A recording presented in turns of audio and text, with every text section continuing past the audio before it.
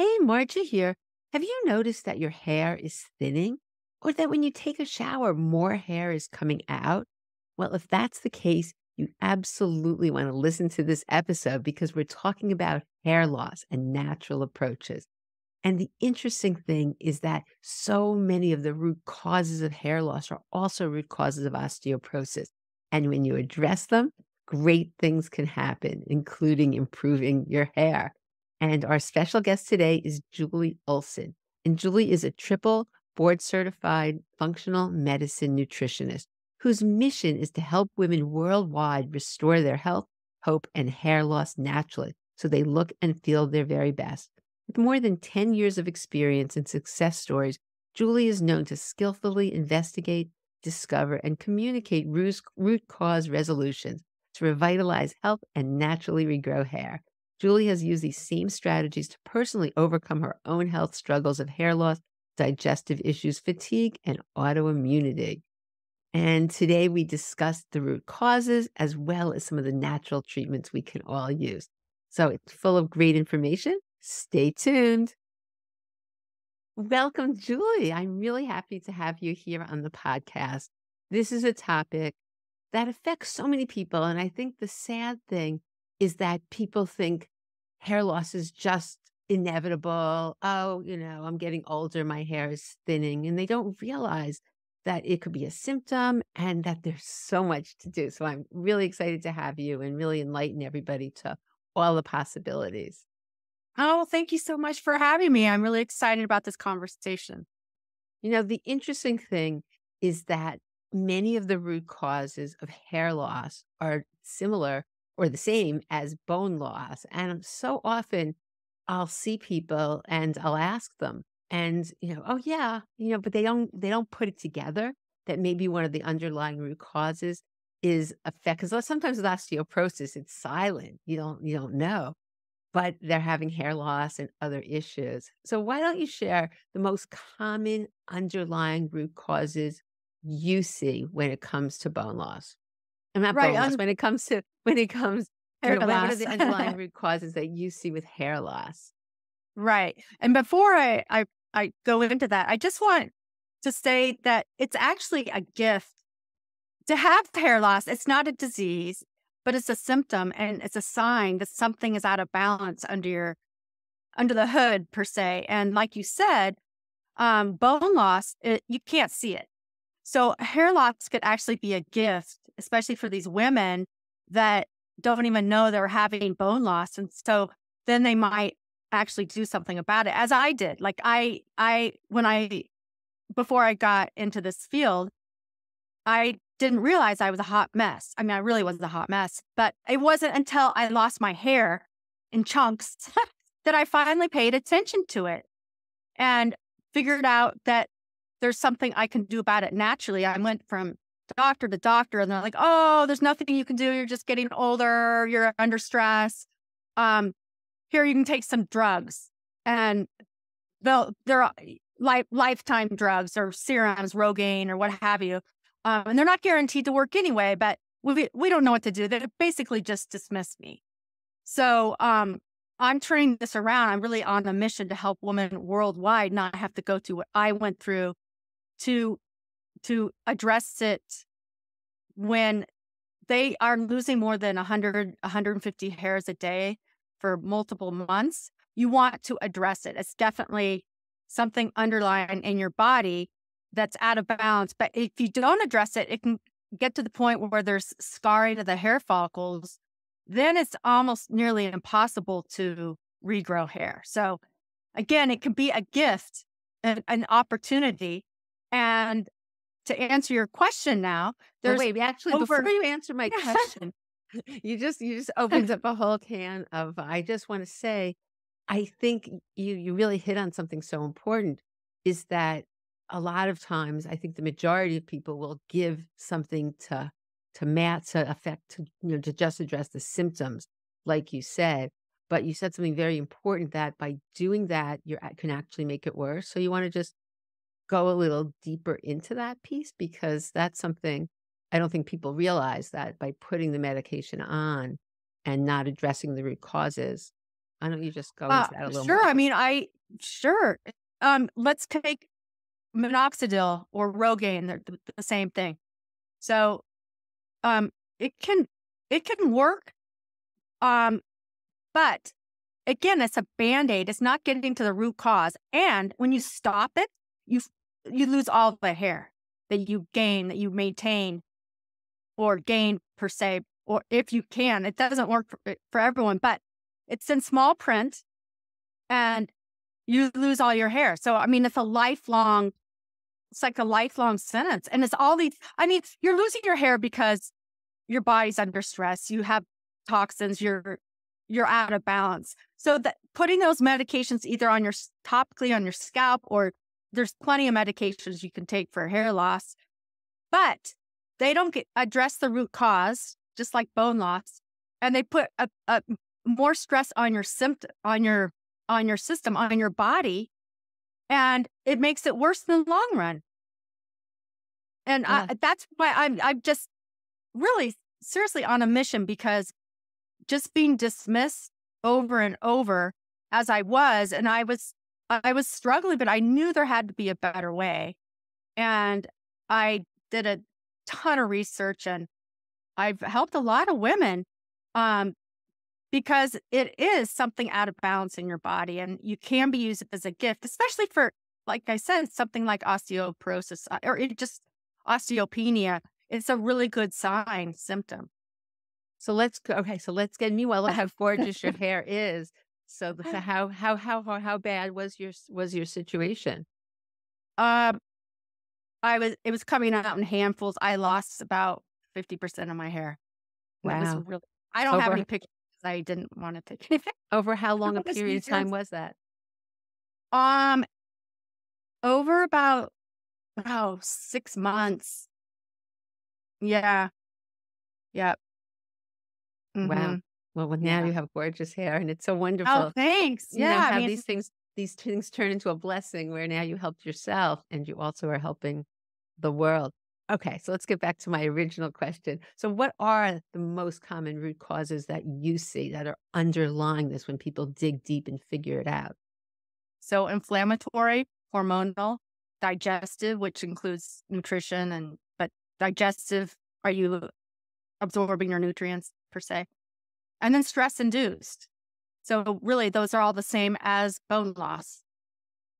Exactly. So someone who's listening and they're saying, "Oh gosh, that's me." So it's handfuls. It's not a little bit that's coming out. So number 1, is that the definition where you need to take action? You know, like when you No, no, I mean, you'll see it in the shower. It's normal to lose, you know, 100 hairs a day. That's normal. But if you're losing like 100, 150 a day on a for months on end, that's abnormal. And you'll see it. I mean, it'll be in your brush, it'll be in the shower, it'll be in your bathtub, it'll come out in your hands, it'll be on your pillow. I mean, it was everywhere. It was here, there, everywhere. Okay, You'll know. Yeah.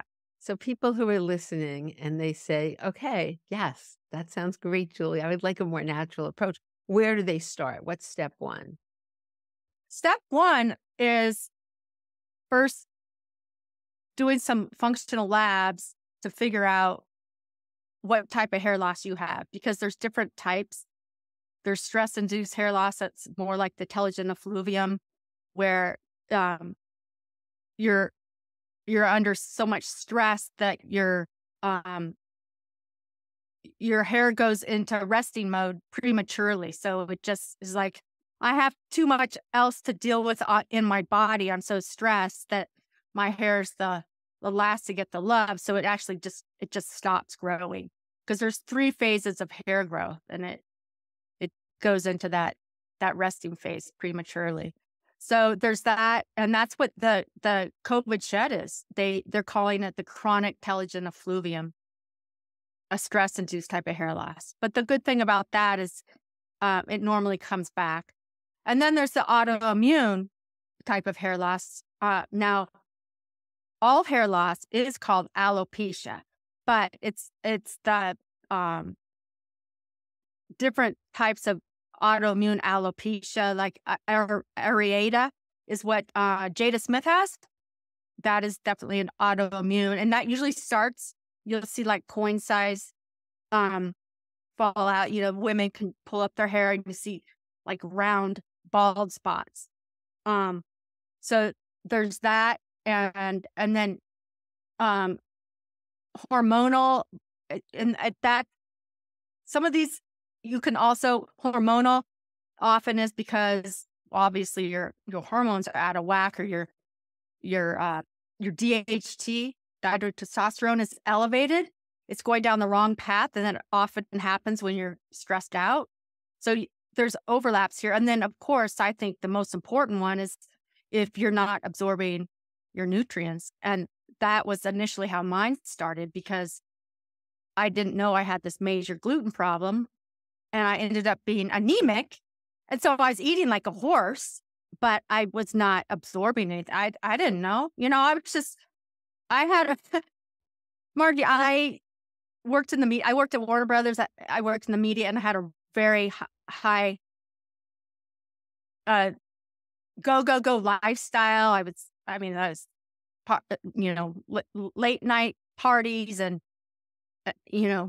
it was crazy. And it wasn't until, actually, my mother was diagnosed with stage 3 breast cancer, and was going into emergency surgery the next day. And so I moved back to my hometown of Denver. And when I was trying to figure out why she got so sick, I finally slowed down. I was like, oh my gosh, I'm putting blinders on my own health. And it was during that transition that I finally paid attention, because that's when my hair started falling out, just clumps. So Wow. sometimes it takes something major for people to be like, oh, okay, I need to pay attention now. And I found I found out I was hypothyroidism, I had H. pylori. And again, it can be a bundle of things, just like bone health. You're not losing, you're not losing your bone strength per se because of one thing. It's usually a myriad of these top 4 that I put in these 4 functional categories, because there's over 50 causes of hair loss per se. But I put them into these 4 functional categories. That also, doing a stool test, any functional labs, and a lab that can see what nutrients you're deficient in, or even surplus of nutrients. You can get too much of, say, selenium or even magnesium, and it gets your body out of balance. Even biotin, which is in every hair supplement, drives me crazy, but you can get too much of that. And how would someone know? Just from the micronutrient testing, they would see that Mhm, they have too much biotin? mhm, That's mhm. Is that something common that you see? Too much magnesium and too much biotin? It's not common, but I do see it. I do see it. In Wow, what fact, yeah, I I I know of another client's client, or per se, that um went into a health food store, didn't listen to his practitioner, and thought, oh, more is better. So he took a ton of magnesium and ended up in the ER. oh my. No, Yeah. it's true. Sometimes people think more is better. That happens a lot with calcium, just more, more, more, more. And we know that's not the case. Something that's very important in this community with bone health that I see all the time, as do other practitioners, is gluten, issues with gluten, whether it's celiac or just, and I mean, obviously more, we see way more of just people who have sensitivities to gluten and wheat. And that's interesting that you see that a lot as well with hair loss. Right. Also, because gluten can cross react with some other foods, and actually can put that hair follicle, it can actually damage the hair follicle. And I have some great before and after pictures of, it's a study published in PubMed. It's a 14-year-old boy, and he literally had no hair. And he went on a gluten-free diet just for a year, full head of hair, just a year. Yeah, so A- interesting. And how And long I do you know that, go ahead. No, no, no, continue. Well, and I also know that osteopenia, osteoporosis is often silent and is because of silent celiac disease. And that's what it's traced back to. Because how can they absorb their nutrients? They can't. Exactly, Yeah. exactly.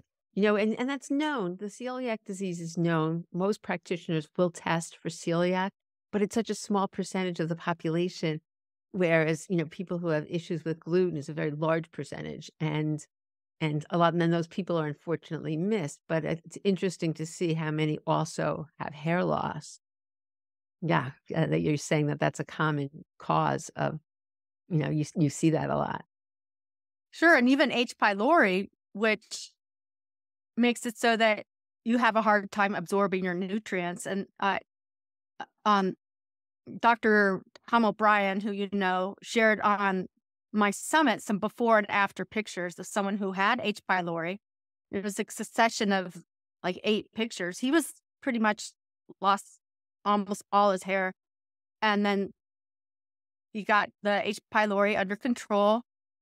Again, full head of hair, succession of 8 before and after pictures. Wow. So step Yeah. one is really doing a deep dive with a functional medicine practitioner or getting the functional labs and seeing what the root cause is. And I think that's important for everything. I know with osteoporosis, because otherwise you're just masking it, as you said. So that's step one. So I guess depending upon what you find depends on the treatment and how long it will take. Sure. Sure. And also removing those toxins is my first. I go through the 5R approach. So the first approach is usually takes the longest. It's the most important.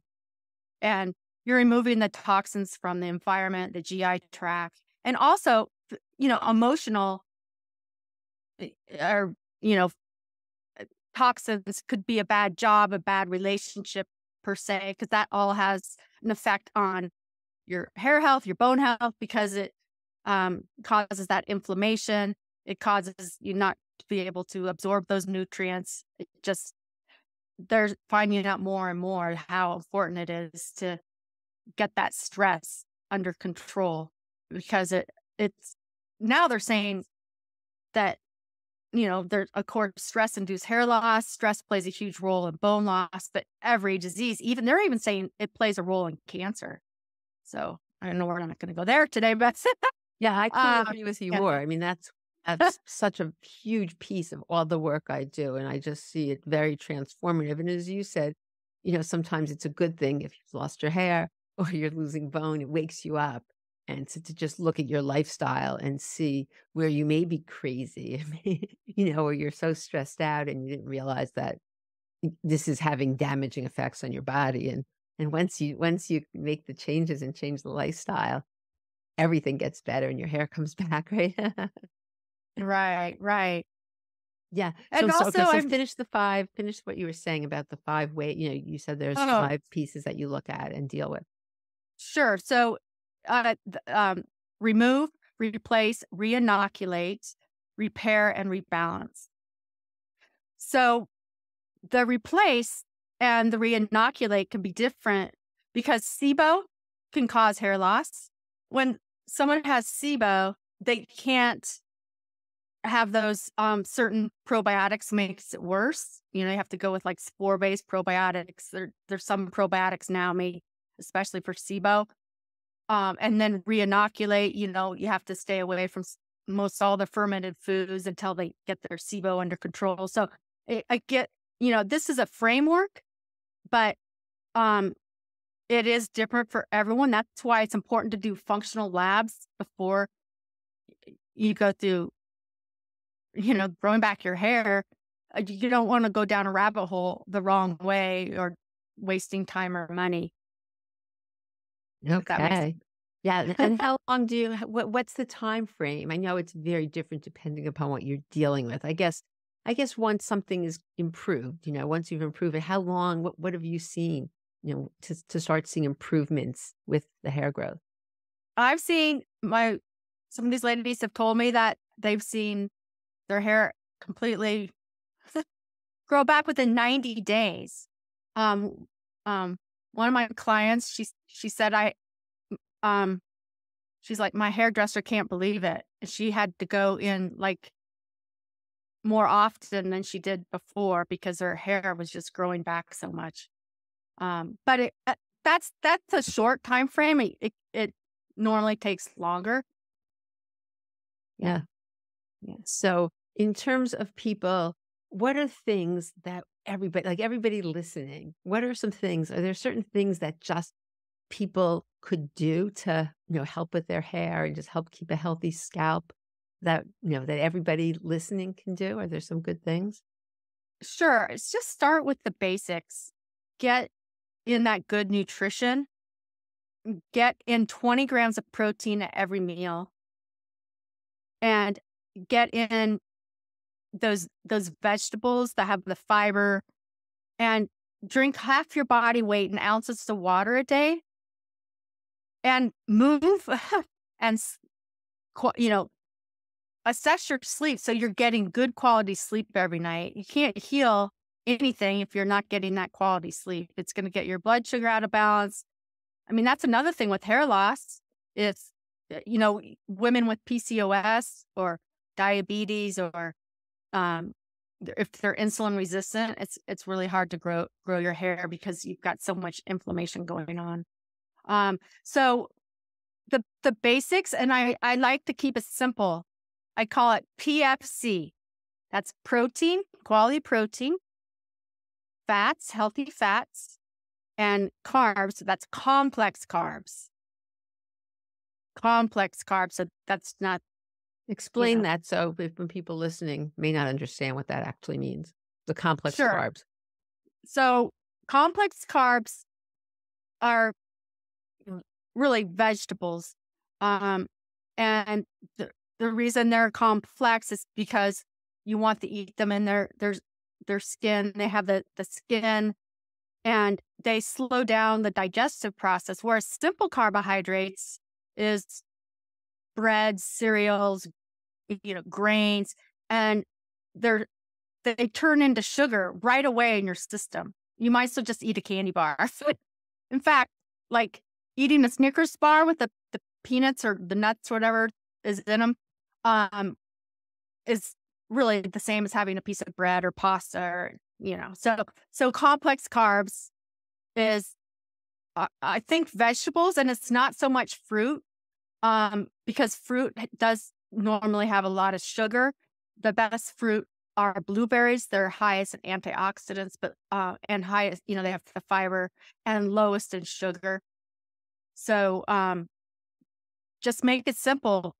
Every time you eat, half your plates of vegetables, good quarter size, and that quality protein, and cook with and garnish your food with those healthy fats. And it's really important to pay attention to all three of those and get quality ones, because if you're eating conventional meat, poultry, eggs, you're getting all those hormones and antibiotics and all those nasty things. The same with the vegetables. Try to eat organic. And getting the water. I mean, dehydration is very common, especially as we get older, because we just don't sense when we're thirsty. So the rule of thumb, like I said earlier, is half your body weight in ounces of water a day. And you see that makes a big difference, that the dehydration could really exacerbate hair loss. It can, but just it aids in your digestion and detoxification. I mean, in the remove process, I do labs to see if they're detoxing properly. Are they methylating properly? Because if they're not, then they're going to have a buildup of bad estrogen or bad this or that, and you have to remove to open. Close one door to open the other one, Yeah.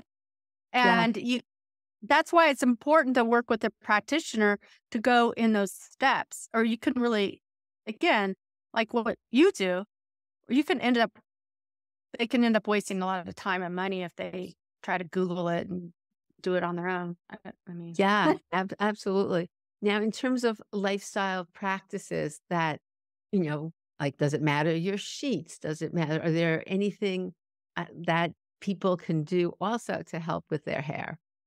Right. So, going back to kind of what you do, getting the nutrients to your scalp, circulating to your scalp. That's another reason, we have an epidemic. There's 80 million people in 2020 in just United States, 80 million that experienced hair loss. But anyway, so doing like a down dog or a handstand or a headstand, getting those nutrients to your scalp every day, just a couple minutes. And there's plenty of exercises that you know about that you can get. Or massaging your scalp, just getting, it's like bones, or it's a living thing. And our scalp, hair follicles, is the newly discovered microbiome. And it requires an enormous amount of energy.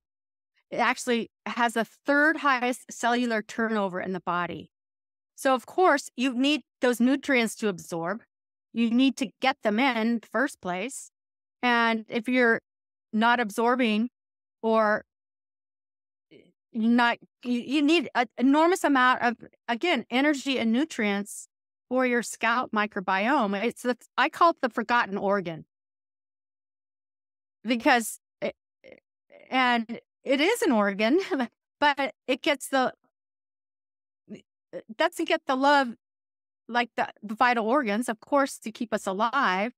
But if you're so out of bounds that everything's just going to those vital organs to keep you alive, including your bones, then your hair, it's the last thing that gets the love. But yet people really care about the hair. The truth is, people care very much about how they look. So I think they care. I think they just don't know. I don't think, am I right about that? Like, I think people seek treatment, but a lot of times they're just getting the Band-Aid treatment. Am I right? People care. People aren't happy if they're losing their hair. Oh, especially women are crown glory. And then back to answer your question as well, silk pillowcases retain 43% of the moisture in your hair and skin. Plus, they feel great. So that's a little hack. And make sure you get silk, though, not satin. They're marketing the satin pillowcases. You want silk. And so that's another little hack. And I don't have it with me, but there's this 28-prong scalp massage thing that you can buy. I've seen those. Yeah. Yeah, it's on my website, but it feels great. And that's something you can do every day. Just to get the blood just to get circulation in the head. Yeah, so interesting. Are there any essential oils or anything that you recommend? Anything natural that people... So let's say somebody has hair loss and they're going to start doing the functional test, but they don't want to keep losing their hair. So are there any alternatives to the medication? Is there anything they can do temporarily while they're starting to work on all these root causes?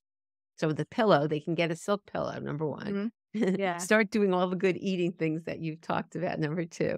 Is there any other things that they can add? Getting that circulation to your head. Also, topically, essential oils can help stimulate the follicles, especially peppermint and rosemary. Those are the top two. And how would you use that? How would what's the best way to use those essential oils? I think getting some good emu oil. Emu oil, you can use that as a base, or castor oil, but I think emu oil, there's some studies that says that helps with the scalp health. You can put it in that instead of just putting that rosemary or peppermint just straight is a little bit harsh on your scalp. So putting it in the base of emu oil. If people don't have that, because that's not that easy to come by. Emu oil is also very rich in vitamin K2. Interesting. But if they can't get that, is any carrier oil, like would coconut oil be okay? Olive oil. That would all be fine. Okay, so you're in the shower. Like, what exactly you'd mix it with the oil, and it'd be best to put it on at night, and then when you take a shower, say in the morning, then it absorbs all night.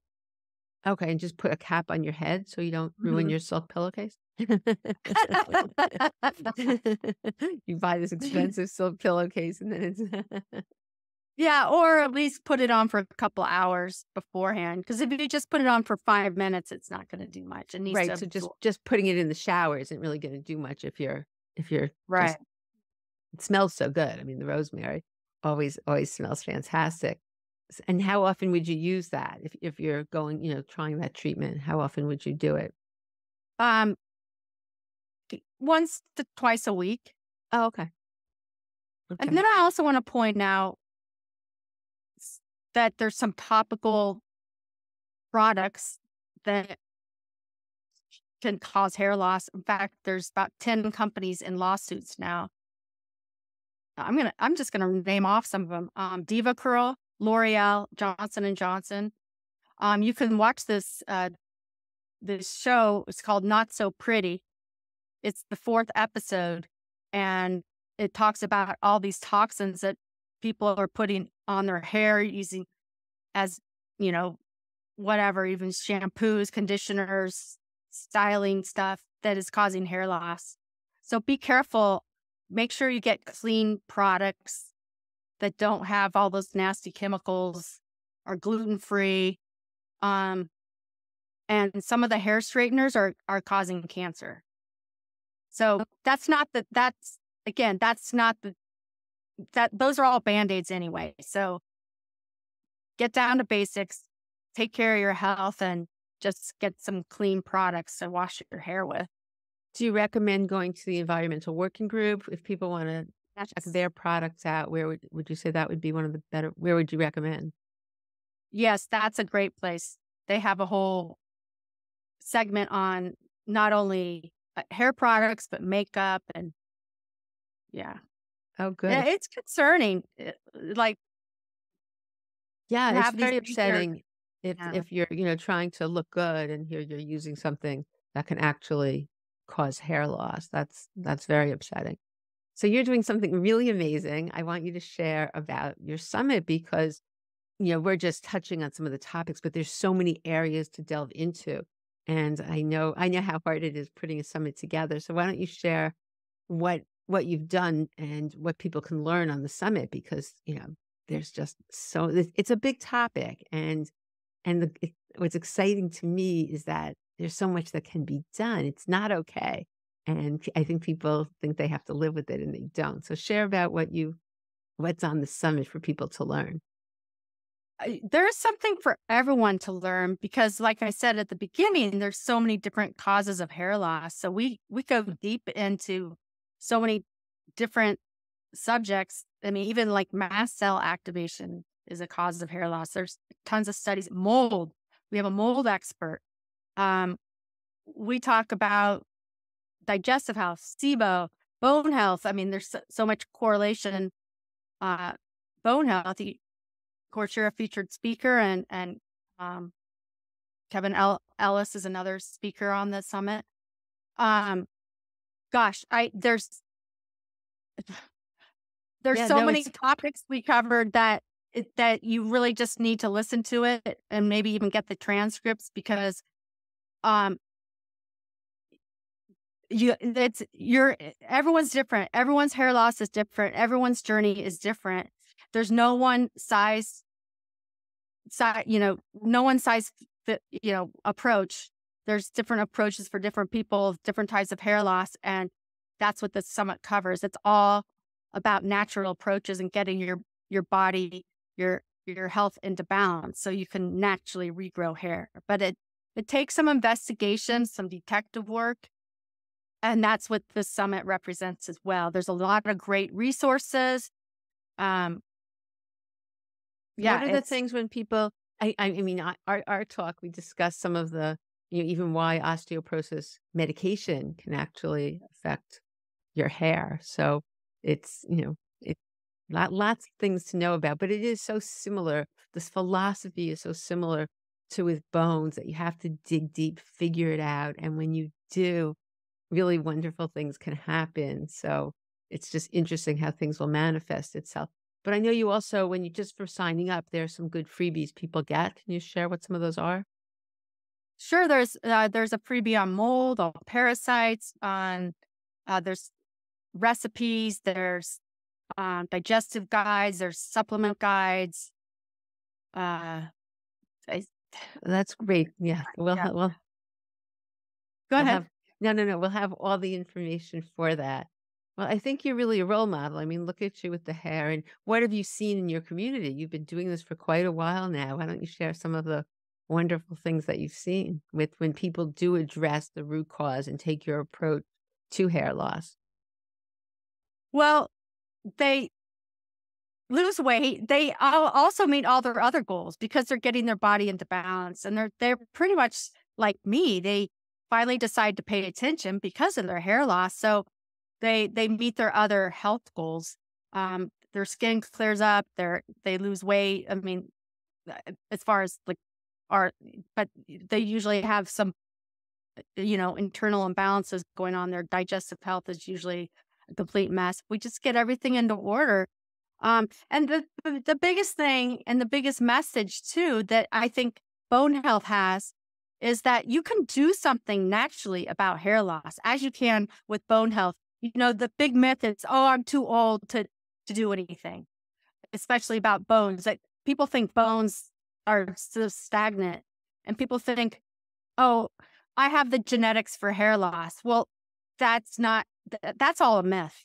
I mean, I have studies where two identical twins, one went bald, the other great hair, but they had different lifestyles. They lived in different countries. And just like in bone loss, hair loss is worse in the United States than anywhere else in the world. Why is that? We go back to the four main categories. People live these inflammatory lifestyles. They're not eating right or absorbing their nutrients. Their hormones are all out of whack, and they're continually under stress and not managing it. So if anything, this summit will give you hope and guidelines to make the proper steps. And it's up to them. It's up to you if you want to do some work and resolve this.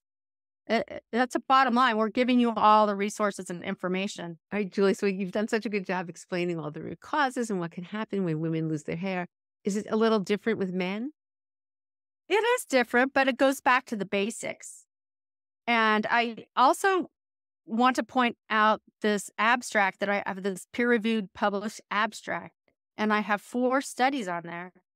And 3 are with men who were told they'd never grow their hair back.